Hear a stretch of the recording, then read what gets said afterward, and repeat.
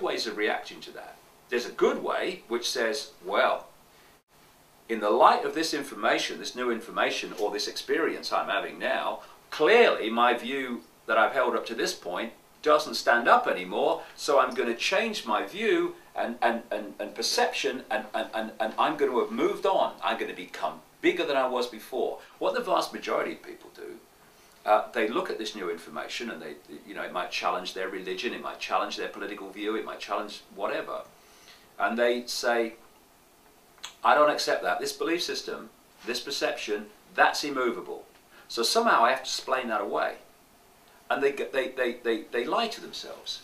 They say that actually pepper bombing Baghdad and slaughtering and maiming millions plus of civilians, that is the only way of bringing peace to the world, right? That's cognitive dissonance. That's lying to yourself. It's a form of what George Orwell called doublethink, which is the ability to hold two contradicting views and believe at the same time that both are true. So we need to break that self-dishonesty and face it. It is what it is. And if we don't face it and accept what the situation is, how are we going to deal with it? We're not. So if people say, well, I'm frightened, well, okay, I'll get you a bucket of sand, take it home, and hey, you won't hear the knock on the door, will you? Because you'll have your head in the bucket of sand, so they'll have to knock the door down. But you'll find out in the end, because you can keep running away mentally, metaphorically, and literally, but eventually you reach a point where there's nowhere to run.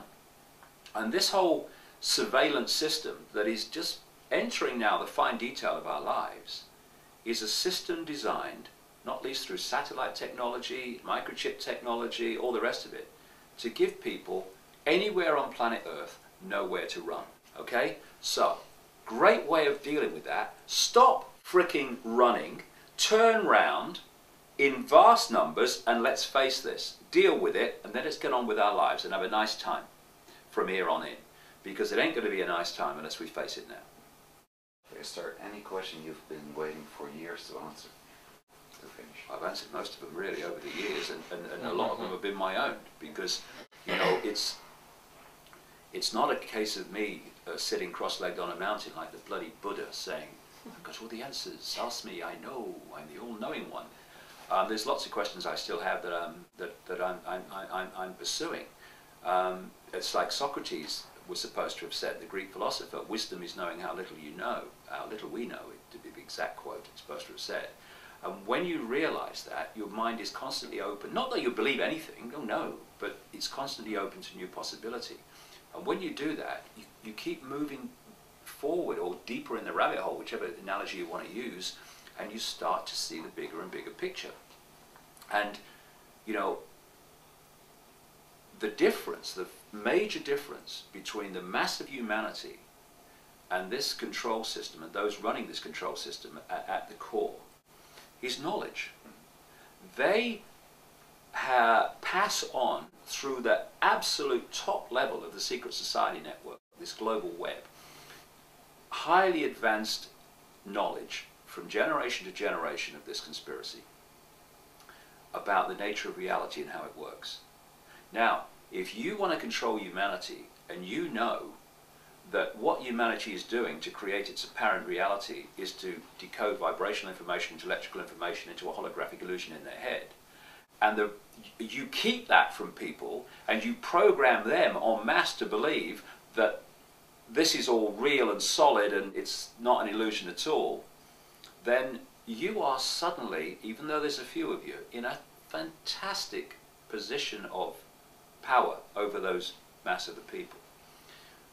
And so understanding the true nature of who we are is to break that process of the few having the awareness of reality that we're experiencing and the masses having no clue what the real nature of reality is. And that alone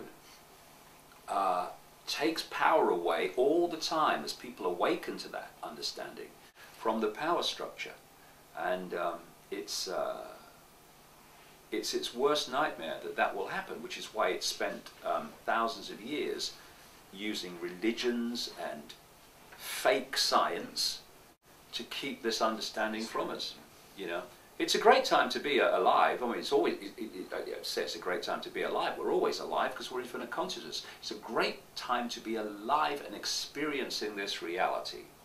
Because, you know, unless there's someone on another dimension pushing consciousness into human bodies and saying, get in there and bloody like it, we are in this reality at this moment because that's what we chose to do. So why did we choose to come now when all this was going on? Why didn't we say, well, I ain't going there? And you see what's going to happen? No, no. We came now because of what's happening now.